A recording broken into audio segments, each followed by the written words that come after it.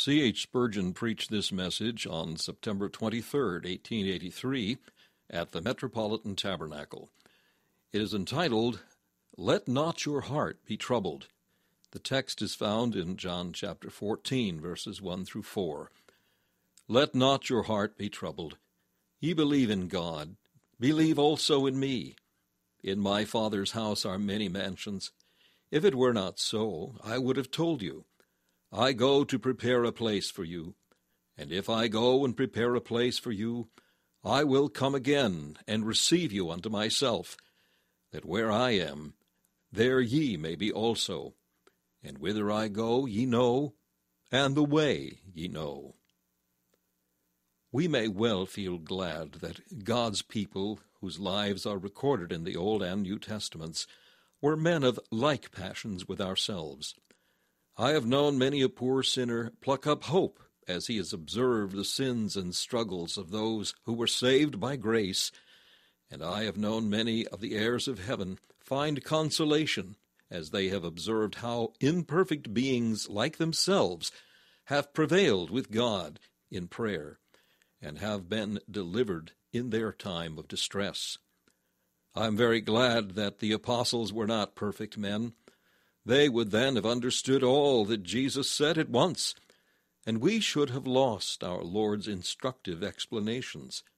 They would also have lived above all trouble of mind, and then the Master would not have said to them these golden words, "Let not your heart be troubled."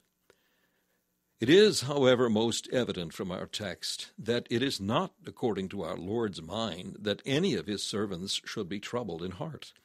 He takes no delight in the doubt and disquietude of his people.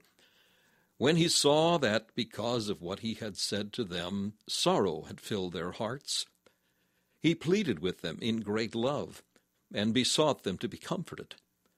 As when a mother comforteth her child, he cried, "Let not your heart be troubled."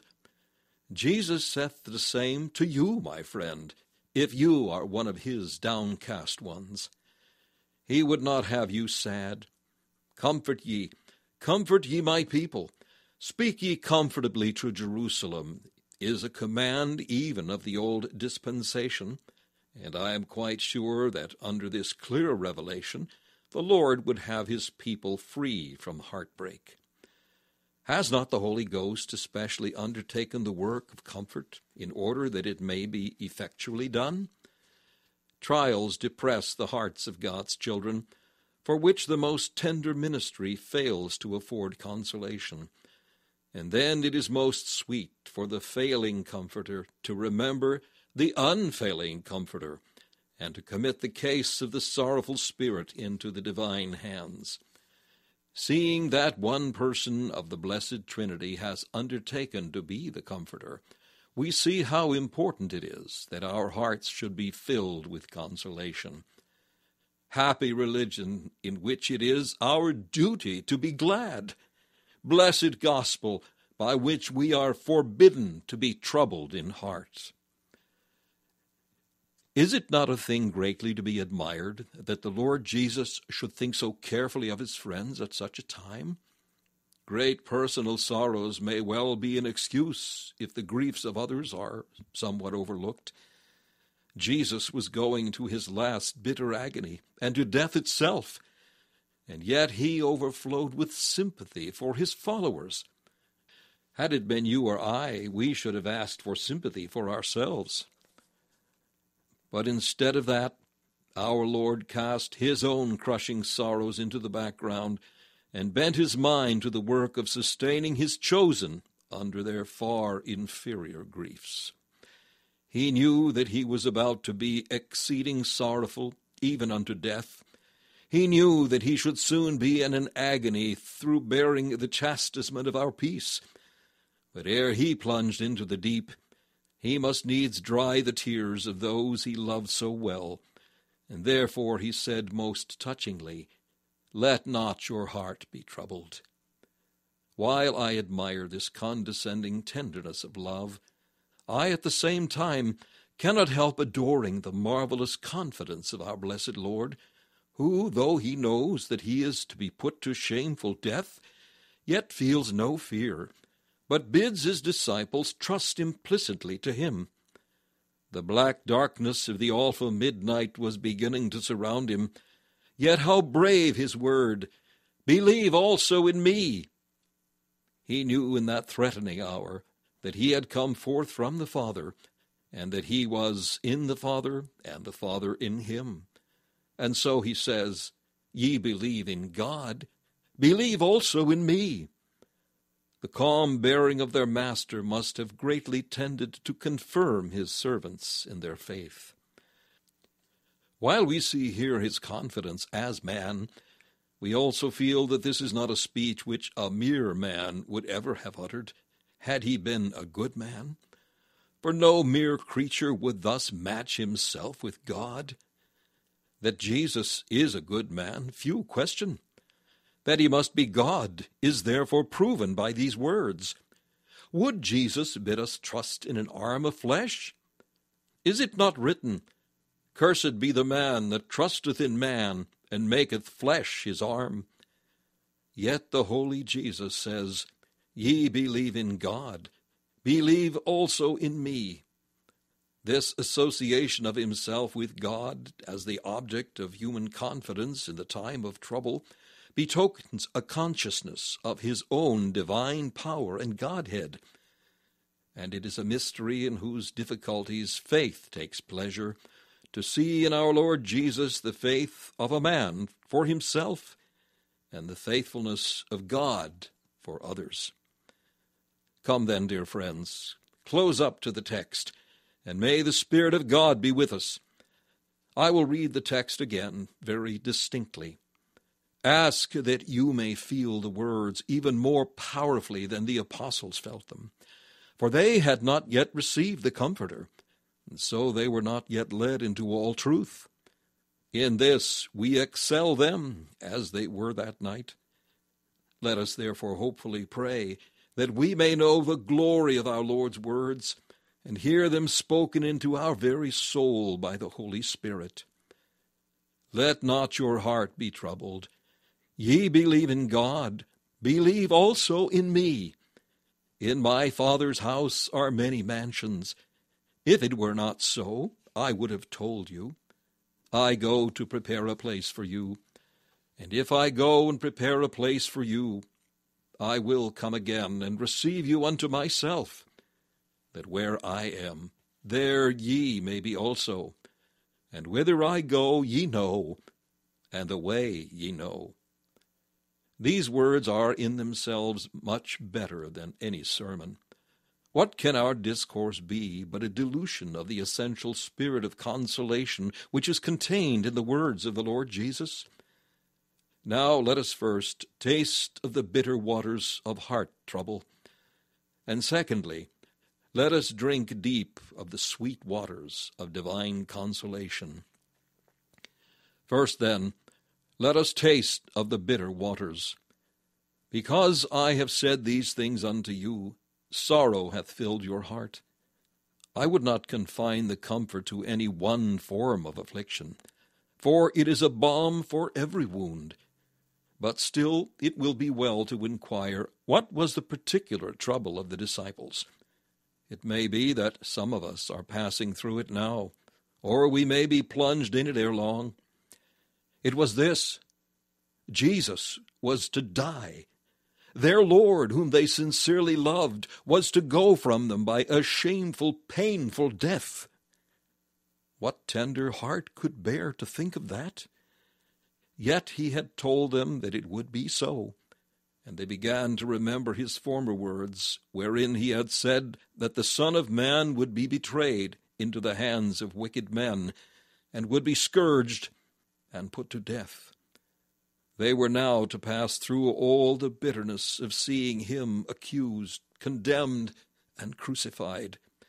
In a short time he was actually seized, bound, carried to the high priest's house, hurried to Pilate, then to Herod, back again to Pilate, stripped, scourged, mocked, insulted. They saw him conducted through the streets of Jerusalem, bearing his cross. They beheld him hanging on a tree between two thieves, and heard him cry, my God, why hast thou forsaken me? Oh, a bitter draught this! In proportion as they loved their Lord, they must have deeply grieved for him, and they needed that he should say, let not your heart be troubled. Today, those who love the Lord Jesus have to behold a spiritual repetition of his shameful treatment at the hands of men. For even now he is crucified afresh by those who account his cross a stumbling block and the preaching of it foolishness.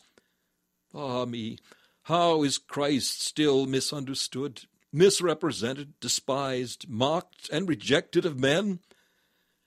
They cannot touch him really, for there he sits enthroned in the heaven of heavens. But as far as they can, they slay him over again. A malignant spirit is manifested to the gospel, as once it was to Christ in person. Some with coarse blasphemies, and not a few with cunning assaults upon this part of Scripture and on that, are doing their best to bruise the heel of the seed of the woman. It is a huge grief to see the mass of mankind pass by the cross with averted eyes, as if the Saviour's death was nothing at least to them. In proportion as you feel a zeal for the crucified and for his saving truth, it is wormwood and gall to live in this age of unbelief.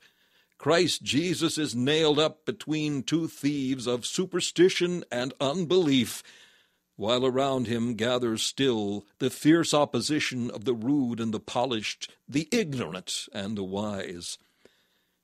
In addition to this, the apostles had for an outlook the expectation that their Lord would be away from them.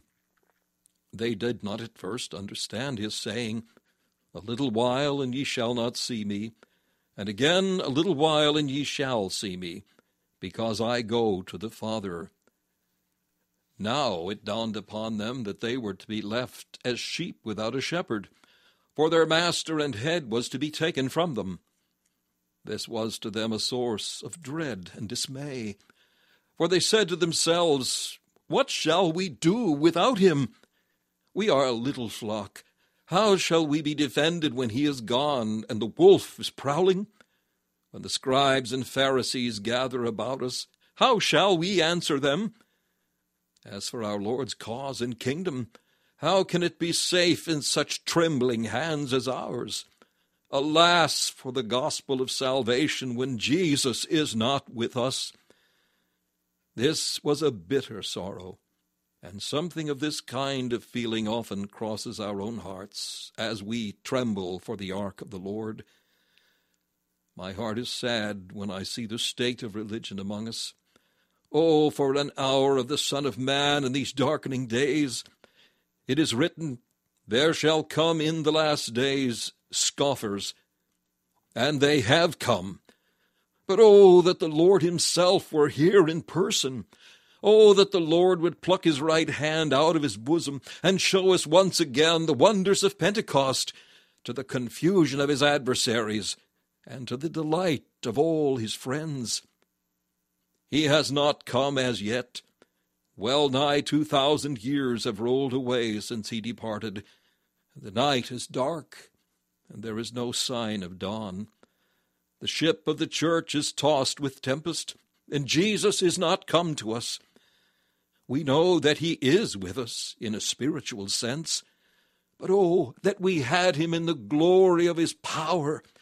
Surely he knows our need and the urgency of the times. Yet we are apt to cry, it is time for thee, Lord, to work, for they make void thy law. But they felt a third grief, and it was this, that he was to be betrayed by one of themselves. The 12 were chosen men, but one of them was a devil and sold his Lord. This pierced the hearts of the faithful. The Son of Man is betrayed. He is not taken by open seizure, but he is sold for 30 pieces of silver by one whom he entrusted with his little store.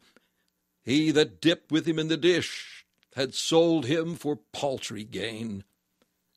This cut them to the heart, even as it did the Master himself. For our Lord felt the treachery of his friend. Of this bitter water the faithful at this hour are made to drink. For what see we at this day? What see we in various places but persons that are reputed to be ministers of the gospel, whose main business seems to be to undermine our holy faith and batter down the truths which are commonly received in the Christian church? Certain of them preach as if they were ordained not of God, but of the devil, and anointed not by the Holy Spirit, but by the spirit of infidelity. Under the banner of advanced thought, they make war upon those eternal truths for which confessors contended and martyrs bled, by which the saints of past ages have been sustained in their dying hours. It is not an enemy. Then we could have borne and answered it. If the outward and avowed infidel attacks inspiration, let him do so. It is a free country. Let him speak. But when a man enters our pulpits, opens the sacred volume, and denies that it is inspired, what does he there? How does his conscience allow him to assume an office which he perverts? To make him a shepherd who is a wolf, to make him a dresser of the vineyard, who with his axe cuts up the very roots of the vines, this is an incomprehensible folly on the part of the churches. It is a dagger to every believing heart that Judas should be represented in the Christian church by so many of the professed ministers of Christ. They betray their master with a kiss. Then there came another pang at the back of this, for one of them, though true-hearted and loyal, would that night deny his Lord. Peter, in many respects the leader of the little company, had been warned that he would act the craven and vehemently deny his Lord. This is bitterness indeed, of which those that love the church of God are compelled full often to drink, to see men whom we cannot but believe to be the disciples of Jesus Christ carried away by temptation, by fear of man, or by the fashion of the times, so that Christ and his gospel are virtually denied by them. The fear of being thought dogmatic or puritanic closes many a mouth which ought to be declaring him to be the Son of God with power, and extolling his glorious majesty in defiance of all that dare oppose him. The hearts of some who best love Jesus grow heavy at the sight of the worldliness and lukewarmness of many of his professed followers. Hence it seems to me to be a most seasonable hour for introducing you to the sweet waters of our text, of which I bid you drink till every trace of bitterness is gone from your mouth. For the Master saith to you, even to you, let not your heart be troubled. Ye believe in God, believe also in me. Under our second head, let us drink of the sweet waters and refresh our souls. First, in this wonderful text, our Master indicates to us the true means of comfort under every sort of disquietude. How puts he it? Let not your heart be troubled. Believe. Kindly look down your Bibles, and you will see that this direction is repeated.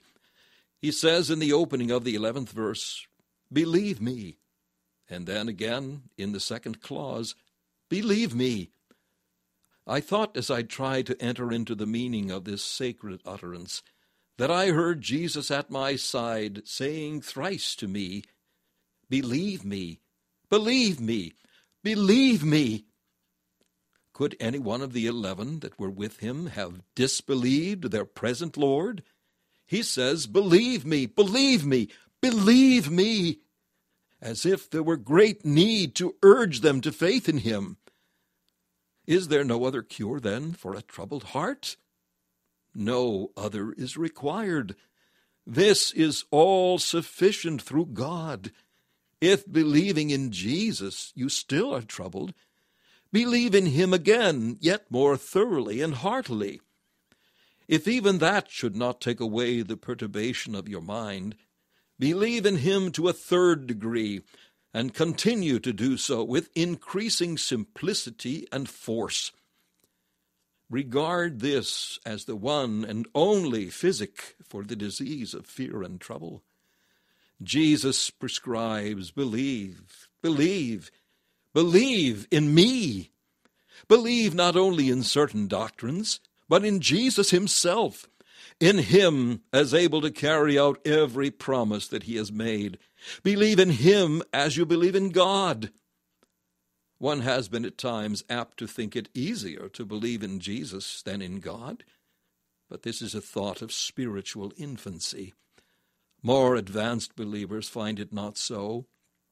To a Jew, this was certainly the right way of putting it, and I think to us Gentiles it is so also, when we have been long in the faith. For we get to believe in God as a matter of course, and faith in Jesus requires a further confidence. I believe in God's power in creation. He can make what he wills and shape what he has made. I believe in his power and providence, that he can bring to pass his eternal purposes and do as he wills among the armies in heaven and among the inhabitants of this lower world. I believe concerning God that all things are possible unto him. Just in that way I am called upon to believe in Jesus, that he is as omnipotent in power and as sure in his working as the Lord from whom come all the forces of nature, and just as certain to accomplish his purposes as God is to achieve his design in the works of providence. Relying upon the Savior with the implicit faith which every right-minded man tenders towards God, we shall only give our Lord the faith which he justly claims. He is faithful and true, and his power can effect his promise. Let us depend trustfully upon him, and perfect peace shall come into our hearts. These disciples knew that the Savior was to be away from them, so that they could not see him nor hear his voice. What of that? Is it not so with God, in whom you believe? No man hath seen God at any time. Yet you believe in the invisible God, working all things, sustaining all things. In the same manner believe in the absent and invisible Christ, that he is still as mighty as though you could see him walking the waves, or multiplying the loaves, or healing the sick, or raising the dead. Believe him, and sorrow and sighing will flee away. Believe in him as ever living, even as you believe in the eternity of God. You believe in the eternal existence of the Most High, whom you have not seen. Even so believe in the everlasting life of the Son of God. Aye, though you see him die, though you see him laid in the grave, yet believe in him that he has not ceased to be. Look for his reappearance, even as you believe in God. Yea, and when he is gone from you, and a cloud has received him out of your sight, believe that he liveth, even as God liveth. And because he lives, ye shall live also. You believe in the wisdom of God. You believe in the faithfulness of God. You believe in the goodness of God. Even as you believe in God, saith Jesus, believe also in me. Faith in Jesus Christ himself as an ever-living and divine person is the best quietus for every kind of fear. He is King, eternal, immortal, invisible, the wonderful Counselor, the mighty God, the everlasting Father, the Prince of Peace. And therefore you may safely rest in him. This is the first ingredient of this priceless comfort. But now our Lord proceeded to say that though he was going from them, he was only going to his Father's house. In my Father's house are many mansions. Aye, but this was sweet comfort. I am going, said he, and on my way you will see me scourged, bleeding, mocked, and buffeted. But I shall pass through all this to the joy and rest and honor of my Father's house. God is everywhere present. And yet, as on earth he had a tabernacle wherein he specially manifested himself, so there is a place where he in a peculiar manner is revealed. The temple was a type of that matchless abode of God which eye hath not seen. We call it heaven, the pavilion of God, the home of holy angels and of those pure spirits who dwell in his immediate presence. In heaven, God may be said in special to have his habitation, and Jesus was going there to be received on his return to all the honor which awaited his finished service. He was, in fact, going home as a son who is returning to his father's house, from which he had gone upon his father's business. He was going where he would be with the Father, where he would be perfectly at rest, where he would be above the assaults of the wicked, where he would never suffer or die again. He was going to reassume the glory which he had with the Father or ever the world was. Oh, if they had perfectly understood this, they would have understood the Savior's words, "If ye loved me, ye would rejoice, because I said, I go unto the Father." Imagination fails to picture the glory of our Lord's return, the honorable escort which heralded his approach to the eternal city, the heartiness of the welcome of the conqueror to the skies. I think the psalmist gives us liberty to believe that, when our Lord ascended, the bright ones of the sky came to meet him, and cried, "Lift up your heads, O ye gates, and be ye lift up, ye everlasting doors, and the King of glory shall come in." May we not believe of bright seraphs and ministering angels that they brought his chariot from on high to bear him to his throne, clapped their triumphant wings, and cried, "The glorious work is done." He was seen of angels. They beheld that joyous re-entry, the opening of the eternal doors to the King of glory, and the triumph through the celestial streets of him who led captivity captive and scattered gifts among men. They saw the enthronement of Jesus, who was made a little lower than the angels for the suffering of death, but was then and there crowned with glory and honor. These are not things of which these stammering lips of mine can speak, but they are things for you to consider when the Spirit of the Lord is upon you. Muse upon them for your delectation.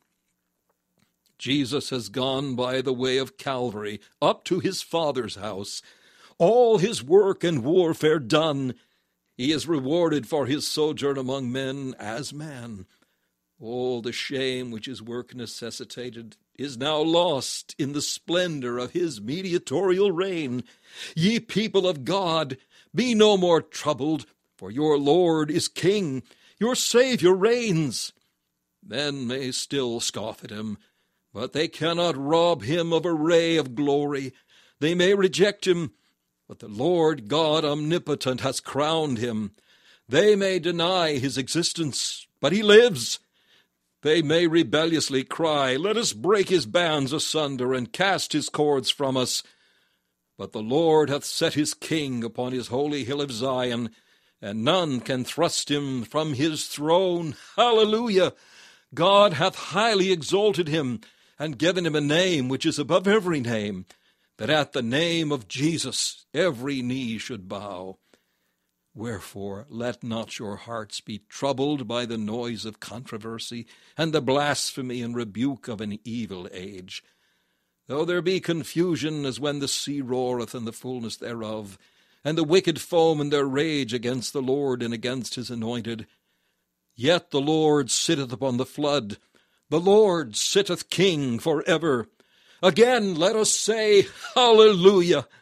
The Prince hath come unto his own again. He hath entered into his Father's palace. The heavens have received him. Why should we be troubled? Thirdly, our Lord gave his servants comfort in another way. He gave them to understand by implication that a great many would follow him to the Father's house.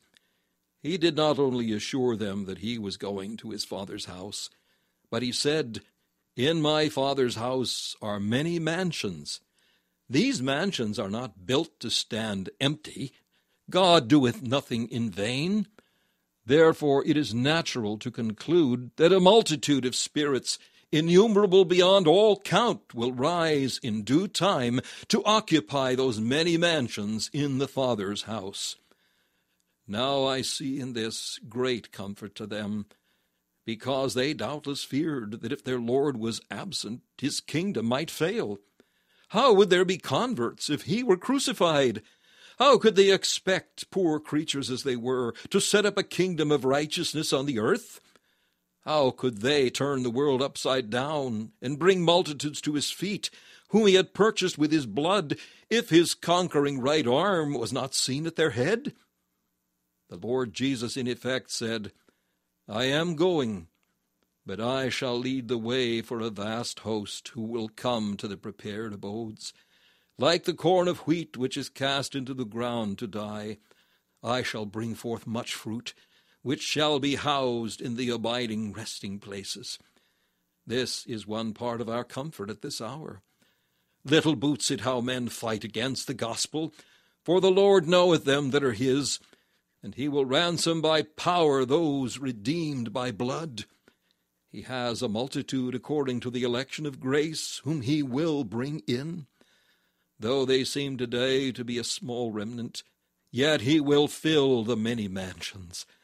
This stands fast as a rock. All that the Father giveth me shall come unto me, and him that cometh to me I will in no wise cast out. They boast that they will not come unto Christ, but the Spirit of God foresaw that they would reject the salvation of the Lord. What said Jesus to those like them? Ye believe not, because ye are not of my sheep, as I said unto you. My sheep hear my voice, and I know them, and they follow me, and I give unto them eternal life. The wicked unbelief of men is their own condemnation. But Jesus loses not the reward of his passion.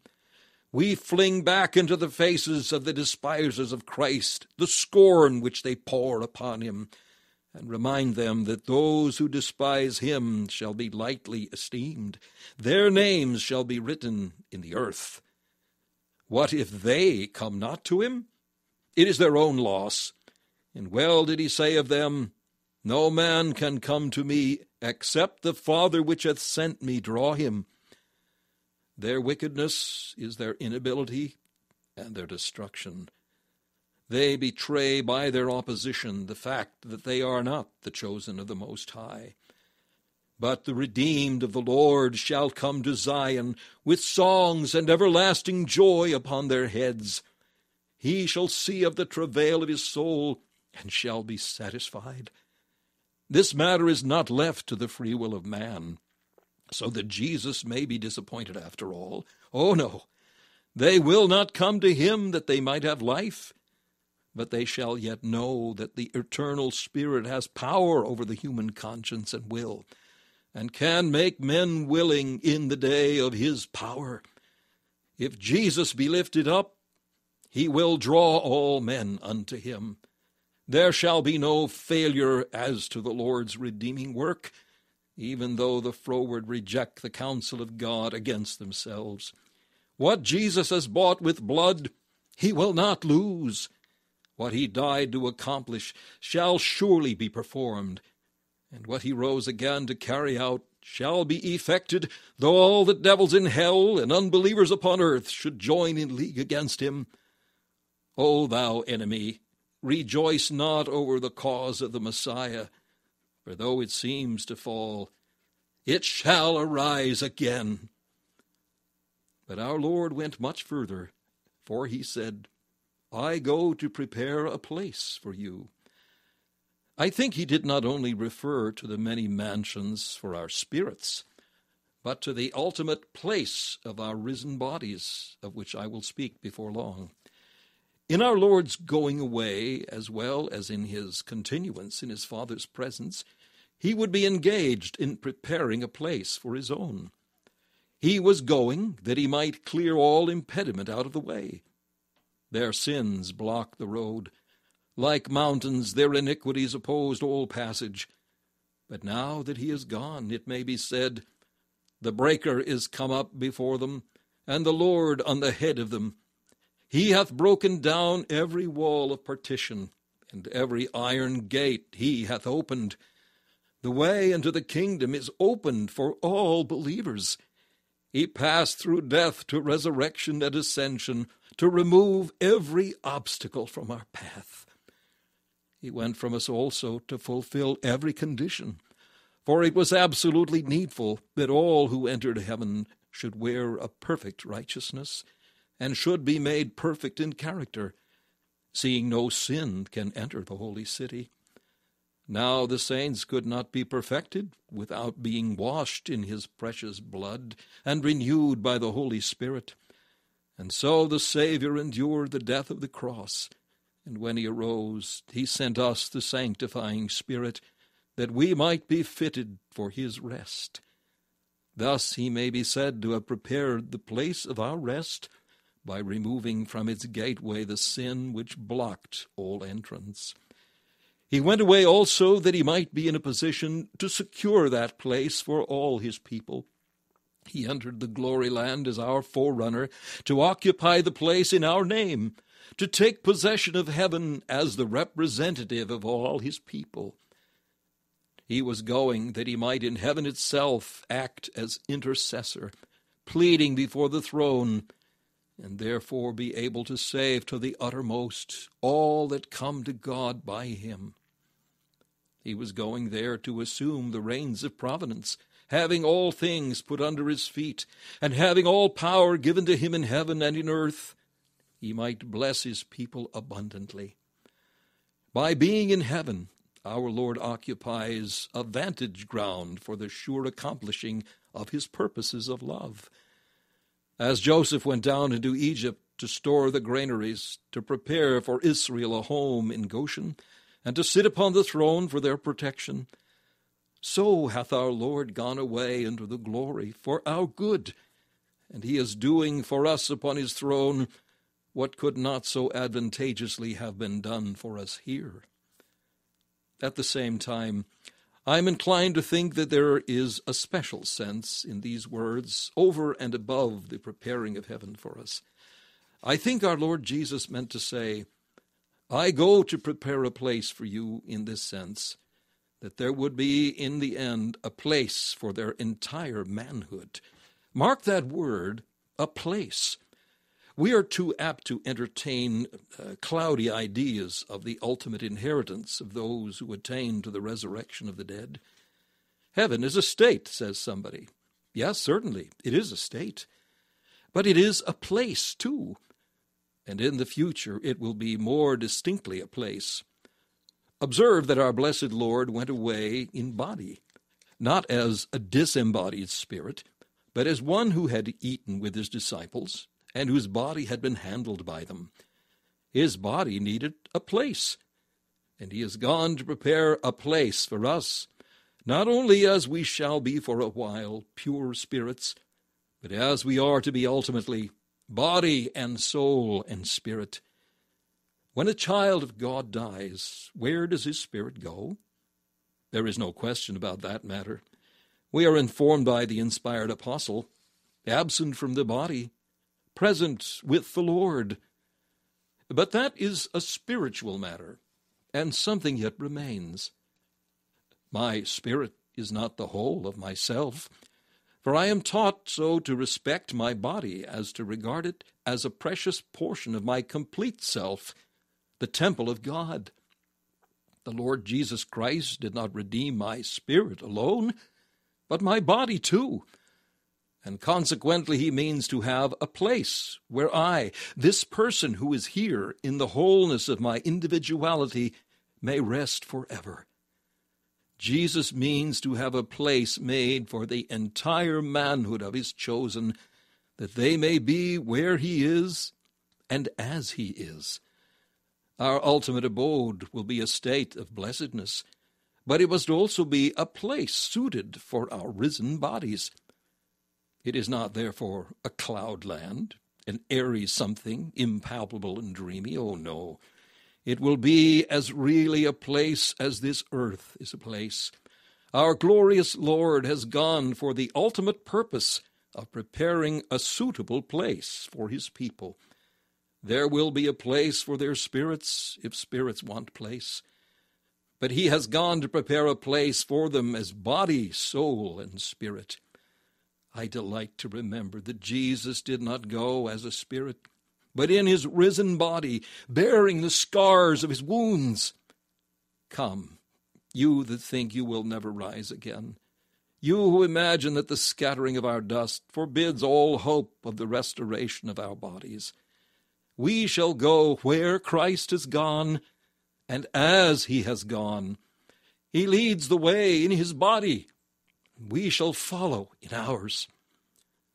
Ultimately, there shall be a complete redemption of the purchased possession, and not a bone shall be left in the regions of death, not a relic for the devil to glory over. Jesus said to Mary, "Thy brother shall rise again." He did not need to say, "Thy brother's spirit shall live immortally," but "Thy brother shall rise again. His body shall come forth of the tomb."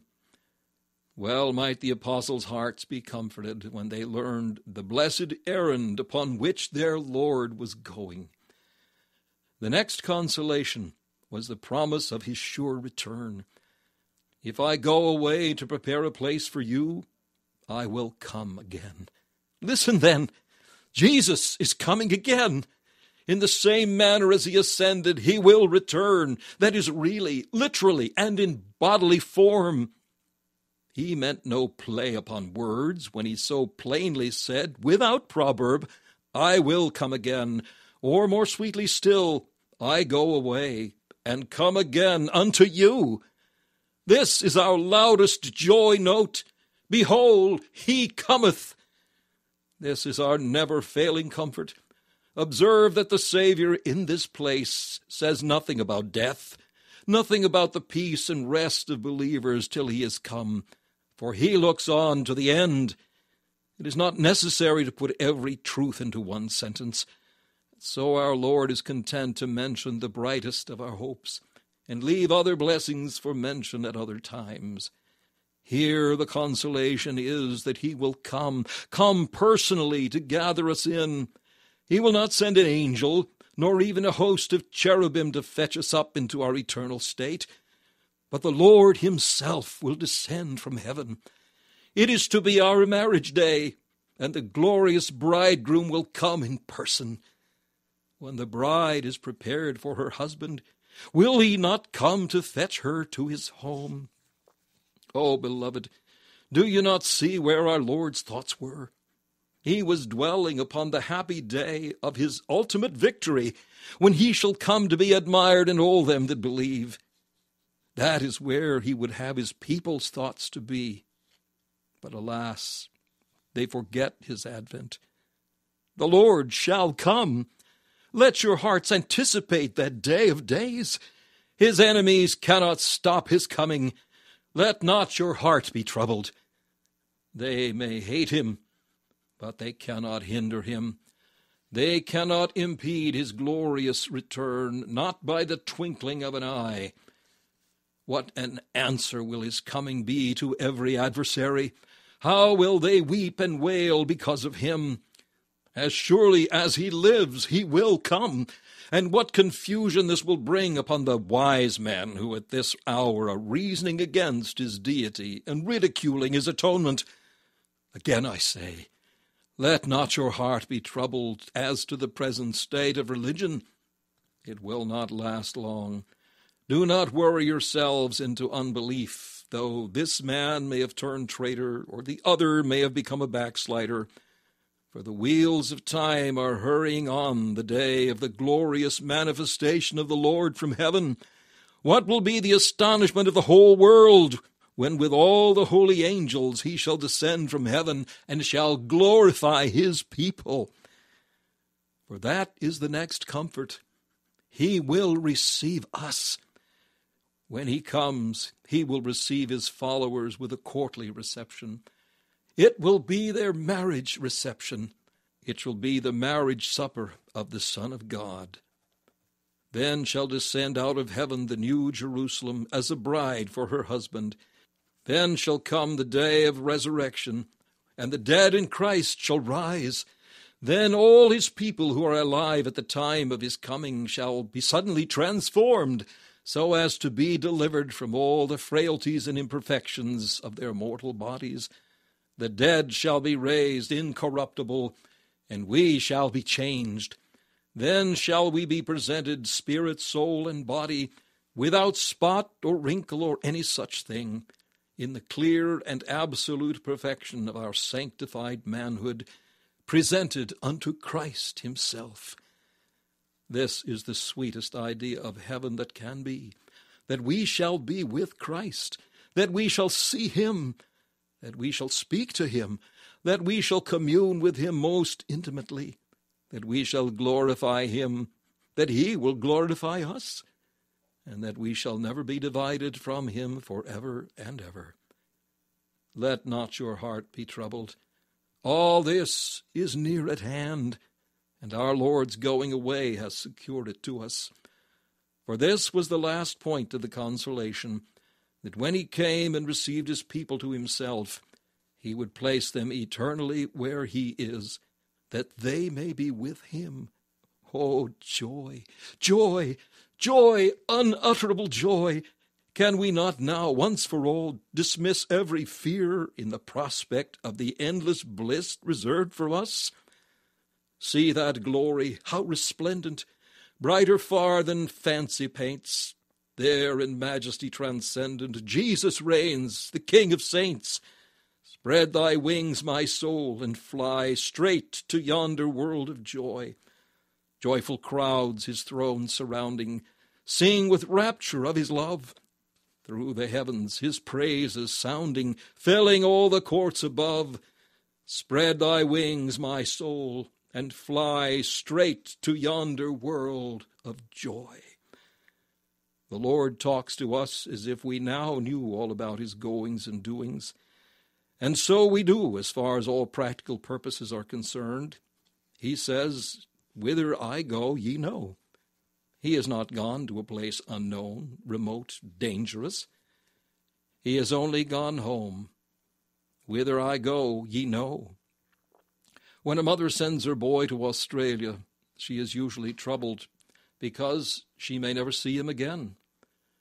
But he replies, "Dear mother, the distance is nothing now.